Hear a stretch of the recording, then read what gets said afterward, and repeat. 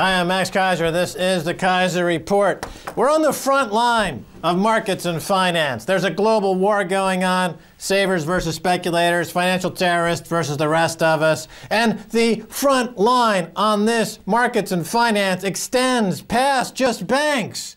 It also includes companies like Monsanto, symbol MON, New York Stock Exchange. Stacy Herbert, tell me more. Yes, Max Keiser. They are in the first headline, WikiLeaks.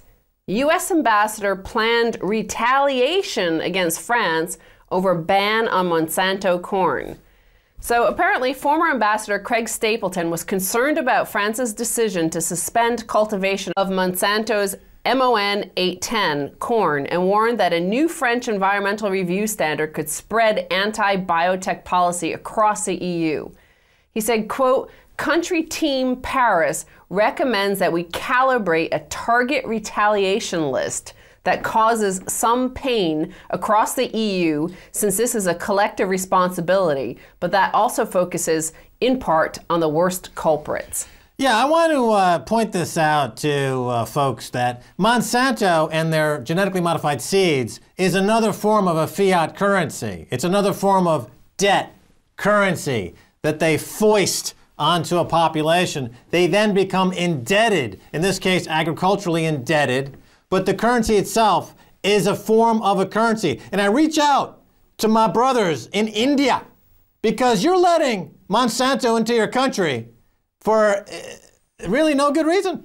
They're there. They're doing all kinds of mischief there, and it's a form of fiat currency and control and debt control, Indians. You should be aware of this. Well, there's a few things here to look at because, first of all, he threatened retaliation. The State Department was looking at retaliation. What was that retaliation, and is the financial crisis across Europe, for example, part of that retaliation? The other thing is that WikiLeaks is the one that released this information. If it weren't for WikiLeaks, we would not know that the US State Department sought to punish France and the French people. By the way, the French people are the ones that are forcing their government to adopt these policies against genetically modified seeds. So punishing these people, we would not have known if it weren't for WikiLeaks releasing this information. And in fact, we would not have known if it were not for a few alternative media outlets, no mainstream media. And you can look here at this little image here. I looked up on Washington Post. Not one single result for WikiLeaks Monsanto revelations. None. Well, yeah, okay, just to review here. WikiLeaks and retaliation. So the U.S. is threatening retaliation. So U.S., on behalf of an American corporation, is threatening retaliation against France and other countries not to let in a corrupt, genetically modified debt currency from Monsanto into their country. And then WikiLeaks, which, you know, I don't understand this. And the people in the U.S. who are in the alternative media space are trying to disparage WikiLeaks. They should be celebrating WikiLeaks because WikiLeaks is now the only entity that has taken on the corruption of mainstream media and the corruption of a Monsanto who's in business to enslave and to undermine economic and even health, but even any kind of real health, because of course these seeds have been shown to be extraordinarily dangerous, these Monsanto killer seeds. Yes, well, in fact, some of the health risk, according to Democracy Now!, who they had on a guest, Jeffrey Smith, who said, by the third generation, most GM soy-fed hamsters lost the ability to have babies. Yeah. That's a huge risk, and we don't know because there's never been studies on the genetically modified health risks to humans. There's never been human studies on this material that is just released into the U.S. population by who? In 1992, a guy named Michael Taylor, the former lawyer for Monsanto. So it's health risk and economic risk. And let me just emphasize, putting the health risk aside for a second, because of course Monsanto will hire the same lawyers to argue that these are healthy that the oil industry hires, the same front group, the same scumbags. They'll come in there and defend Monsanto and they'll defend Exxon. But economically, it makes no sense. If you're an Indian and you have a killer Terminator seeds that don't reproduce on their own, you have to buy them from Monsanto every single year, you're committing economic suicide, Indians. We get emails every day from India saying, when are you going to cover India? Here's the big Indian story, India. You're being slapped in the face with genetically modified seeds and you jackasses to accept them. Well, here are some of the other health risks involved. Yeah. Rodents fed GM corn, as the French had rejected this GM corn. Well, in rodents, it caused immune system responses and signs of toxicity. And studies showed organ lesions, altered liver and pancreas cells, changed enzyme levels, etc. Now, the other part of this is the moral hazard, because Americans accepted it in 1992 when Michael Taylor was the head of the FDA. He approved it without any oversight, no studies, nothing. He is a former Monsanto lawyer. Well, look at this little clip here from Democracy Now! With Jeffrey Smith when he's saying, well, is the Obama administration any better, he's asked.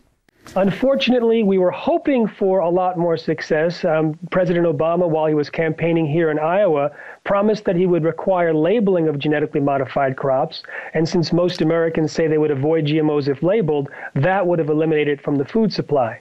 But you see, he and the FDA have been promoting biotechnology, and unfortunately, the Obama administration has not been better than the Bush administration, possibly worse. And Max, why is he worse than Bush? Well, apparently, that same former Monsanto lawyer, Michael Taylor, he's now the U.S. food safety czar. I'm so ashamed. As an American, I can tell you, I wake up hanging my head in shame at that sleazebag Hillary Clinton. She goes around the world representing America. She goes to India, and she pushes this seed crack, this dangerous health risk, economic risk Monsanto seed to these poor Indians, for one thing. I mean, forget about Americans. I mean, they'll put anything you put in front of their face. I mean, they're gone already. 9/11 was the iceberg that has sunk America. It's never coming back. But, some of these other countries, they're still valuable. Like India's got a worthwhile culture. We should try to save it. Yeah, but it's a continuation. It doesn't matter if it's Hillary Clinton, Barack Obama, George H.W. Bush, George W. Bush, Bill Clinton, whoever it is. If it were Al Gore, if it were, Sarah Palin, they still would have been doing this because it is Monsanto who executes retaliation against Europe for rejecting their seeds. Yeah, it's right. not Hillary Clinton, it's Monsanto. Well, Hillary Clinton, of course, says, the reason I bring her up is I remember famously she was like, oh, we don't want Blackwater, the mercenaries on the American payroll who commit extraordinary rendition and assassinations overseas on behalf of our corporate clients. We don't want them anymore. And then when she's Secretary of State, of course, she's got them right there. And that's what they call, like, Monsanto. Of course, it turns out that Blackwater and Z, and of course, they're being sold and turned over. They're on the payroll of these corporations. Yes, corporations Monsanto. They're on the payroll of Monsanto. They can call up Z or Blackwater, whoever the mercenary du jour is, and say, hey, killers over there, are you working for us extra legally, outside of all the rule of law? Go assassinate these people who aren't being force-fed Monsanto seeds like ducks on a foie gras farm. Just kill them. Just kill them. We don't care. We have no rule of law. I mean, America's become an assassination-crazed, big, porky, Monsanto-fed crackhead country of slopping pigs, nightmares. Okay. There's plenty of adjectives. Fill in your own adjectives. There should be just fill in your own adjectives. I mean, the thought of losing India, though, to Monsanto crack seeds is disturbing. I mean, this is a 5,000, 10,000, 15,000 year culture. We're going to lose it for some freaking Monsanto seeds? Well, so Americans, something like over 90% of Americans are eating on a daily basis genetically modified food stuff. They don't know that it is genetically modified, but they're still eating it. And the studies are showing, at least on these other mammals, that it's causing health problems. Well, this takes us to the next headline, the big 5-0. 50 million Americans are now uninsured. That's the number of Americans lacking medical coverage now exceeds the population of Spain. This is 1/5 of non-elderly Americans are uninsured. Well, this is the equivalent of the final solution. In Nazi Germany, they creamed them and put them in crematoriums and burnt them. America, they're just going to cut them off from the health supply and all kinds of excommunicate them from the digital money supply, and they'll die in the street. This is America's version of the final solution. Thanks, Obama, you frickin' Nazi. It's the American population itself, because I witnessed with my own eyes massive anger against even the notion that we should ever extend health care to those 20% of Americans, non-elderly Americans, that have no health insurance. There was huge anger, like murder those people. We saw images of people being kicked on the ground who were paraplegic and said, go, here's $1, go, get out of my face. So you could say all you want, you could attack Obama all you want, but he is just a man in head of a nation who are themselves rejecting these 20% of the population. So that takes me to this next headline. the US government can't account for billions spent in Afghanistan. So while those Americans were there kicking their paraplegic neighbor on the ground, their US government is apparently, they've lost $55 billion spent allegedly on balance sheet, by the way, so you know, with $55 billion spent and lost in Afghanistan to rebuild the country. Any protest about that? Any military industrial contractors down in Virginia being kicked on the ground while they're, you know, like laughing it up in bowls of champagne? Yeah, well, what's amazing, it doesn't make any sense because, of course, you don't give your neighbor health care, so there's no way to contain, let's say, a virus. So you don't have the virus. Your neighbor or someone in your community or someone within a 500-mile radius gets a virus. Because there's no money in health care, you get the virus. You're putting your own health at risk by not ensuring health for the rest of the community. It's like not having a fire department, which incidentally, America's cutting fire departments from municipalities all over the world too. Meanwhile, the money is going to mercenaries in Afghanistan who are breeding terrorists and training terrorists to attack Americans on airplanes. So you're using the money that you would have used to protect yourself on the health, and you're giving it to terrorists to attack you in the air. You're freaking out of your minds! But hey, if it weren't for you idiots, we wouldn't be having fun doing this show. You know, it's not just Americans who are insane. Here's a headline from the holiday period of the end of last year. Britain begins £5 billion sales spending frenzy. Now, the interesting thing about this spending frenzy that we witnessed in the UK is the fact that the reason why people are racking up even more debt on their credit cards, and it's because the VAT is increasing, the value-added tax is increasing from 17.5% to 20%. So they're trying to save that 2.5% increase in cost. But by racking up another 20% of interest on a debit card. At least, who knows? Card. Some credit cards, these are store credit cards as well, and they're charging up to 35%. Right, but it makes sense. I mean, Ben Bernanke has the same idea, doesn't he? Quantitative easing is he's floating a few $1 trillion in bonds to save 2.5% on interest. In the meantime, loading onto the economy trillions of dollars worth of extra liability. Of course, Mervyn King over there at the Bank of England is just as foolhardy as Ben Bernanke. And you know, their idea of economics is one where having people consume themselves to death is beneficial to the economy as a whole. Mervyn King, what's wrong with you? You and Ben Bernanke should get out of the hot tub and go back to school and learn a few things. So Stacy Herbert, thanks so much once again for being on the Keiser Report. Thank you, Max. Alrighty, when I come back, I'll be talking to James Howard Kunstler about this stuff and much more, so don't go away. Stay there.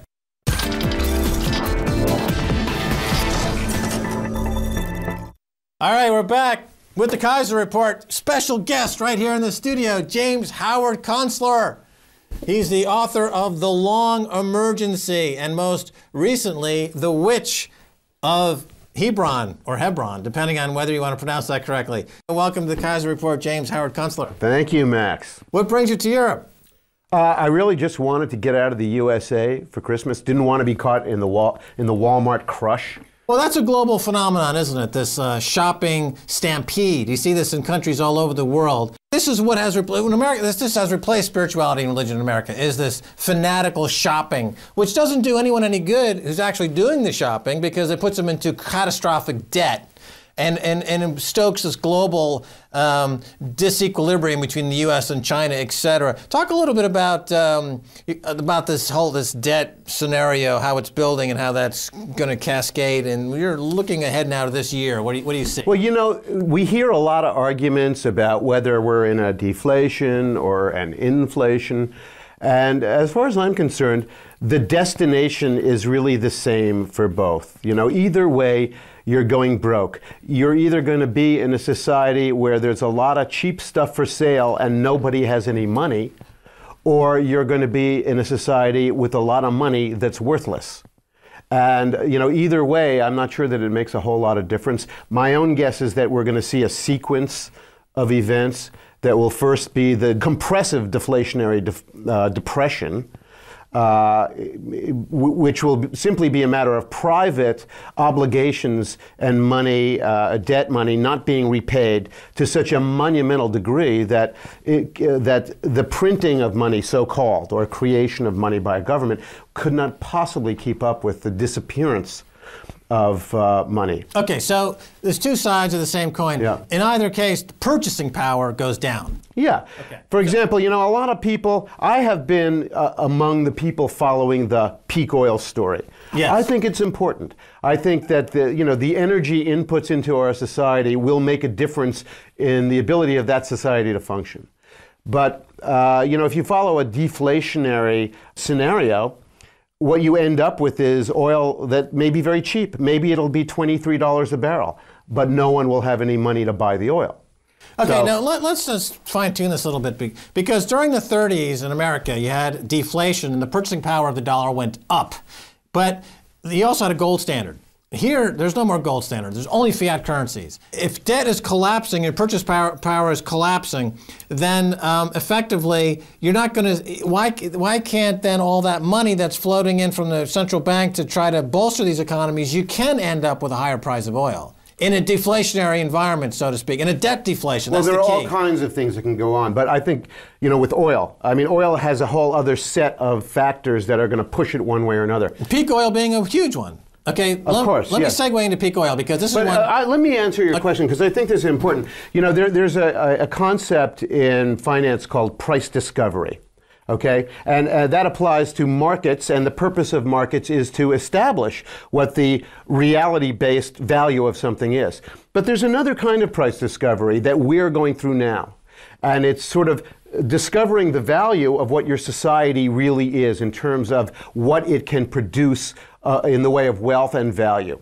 And when you have currencies that are not pegged to anything real, that are just pegged to a general idea that you've got a good, productive, wealth-producing society, and when that's not true anymore, when all of your activity is basically just financial finagling and swindling, then you have a discovery process that society has lost value. And that's really going to be, I think, what will put the American currency out of business. Okay, in The Long Emergency, your book, I guess you could say it's a story, or it's a narrative about peak everything. And it's in this genre, this idea that values are set to change considerably, and that the idea of growth, or what in America used to be called manifest destiny, just this push west toward unlimited growth, has to change because we've hit the end of the resources. But now you see countries who are exploring this idea of instead of GDP, gross domestic product, they're looking at GDH, gross domestic happiness.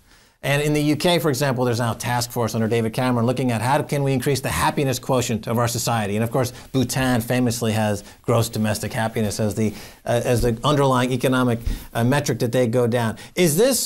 Have you looked at this? Is it possible? Is this where we're going? It says in the Constitution, pursuit of happiness. Isn't this natural for Americans to pursue happiness? Is that what they mean by happiness? It's an interesting formulation, which is actually just another way of iterating a therapeutic process. The USA has become a therapeutic society. So it's much more about feeling good about yourself than what you do. So that's really what that represents. And it introduces yet another layer of abstraction to a financial system which is already hopelessly overly abstract. So we're just another way of kidding ourselves. But feeling good about what you do in America and around the world means consumption. And if we're at peak everything, then you're not going to get that buzz from consuming anymore because it's all consumed out. So where are you going to find that happiness? Well, the problem really is as we said in the beginning, either path that you take is going to take you in the direction of basically a lower standard of living.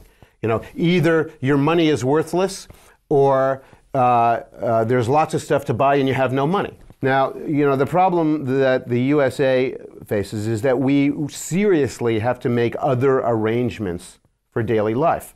And it's something that we cannot overcome. We cannot get to that, even the beginning of the idea, the beginning of thinking about that. Largely because of what I call the psychology of previous investment. Talk about the psychology of previous investment. What does this mean? Well, it's a state of mind in which you have put all of your wealth into a certain infrastructure for daily life, whether it's suburbs or freeways or master charge arrangements or Wall Street or whatever we've put all of our money into. And having done that, you can't imagine letting go of it or even reforming it very much. Right, so the infrastructure, along with the resource availability, is collapsing. And there's a need for new relationships outside of this competitive relationship in America. It's free market competition, and everyone is competing to get ahead. But if there's nothing to get ahead against because everything has effectively been consumed, then what's this new? And the problem is, of course, if you talk about collectivism or if you talk about the commonwealth, you know, you hit that third rail of communism in the America's minds. They have this entrenched, embedded thought that anything that has to do with the good of society as a whole is evil. How are we going to transition to having a workable, livable society again without killing each other? Because if you know, reading your work, it's on one hand it's very pragmatic in that it kind of details exactly what's going on, but it also opens up the question is how are we going to be able to live together? Well, I think that we're in for quite a bit of mischief, and it's very hard to really state how bad it could be. I mean, I think there could be a lot of geopolitical friction, conflict. Last year you predicted a social unrest in America. It didn't happen. It happened in Europe. What happened? What went wrong? Well, you know, we'll get there. Don't worry. You know, people are going to get ticked off sooner or later. All those people who are sitting in mobile homes with no propane, with one bowl of Fruit Loops for the whole family.